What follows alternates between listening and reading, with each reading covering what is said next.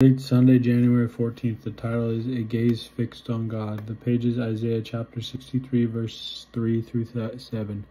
The scripture reads, "You will keep in perfect peace all who trust in you." Believe in the new cell in our body that looks like a cross. The life of Jesus is real no matter what. My application. Because I only remember crying, looking at what I remember Jesus as, I have a gaze fixed on God.